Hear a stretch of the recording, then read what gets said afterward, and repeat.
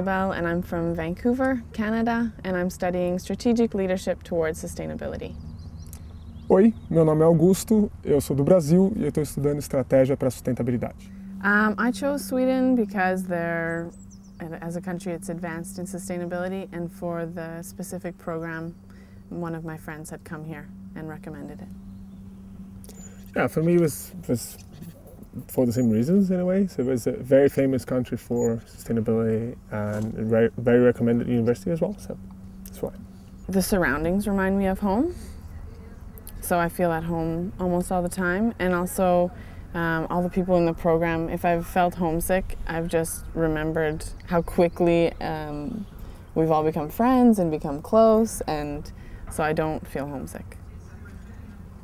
Well, coming to Sweden is a great experience in itself, and I was very excited about this opportunity to come to a different country, see how different people live, and explore my horizons. Hi.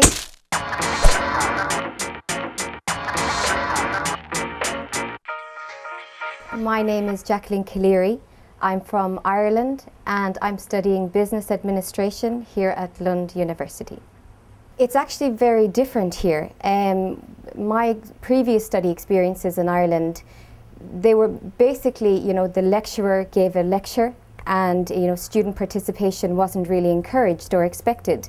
But here in Lund University, it seems that group work and student participation is not only expected, but it's a central part of the course. So that's a huge difference, I think, for a student. What I learned is it's not here, it's not individual competition, it's not more about collaboration and about teamwork, and I like the education system and everything about Sweden. Well, I was really grateful to find in Karlskrona Aikido club. It's a Japanese martial art that I've been doing for the last 4 years, and I'm doing here, and people are very open and helpful, and they help me, and even if I don't speak Swedish, they help me into the thing. So yeah, that's what I do basically. I'm very happy here in Sweden. I find Swedish people very nice and helpful and friendly. It's also really easy for me that the level of English is so good here. Practically everybody speaks English, which makes my life easier.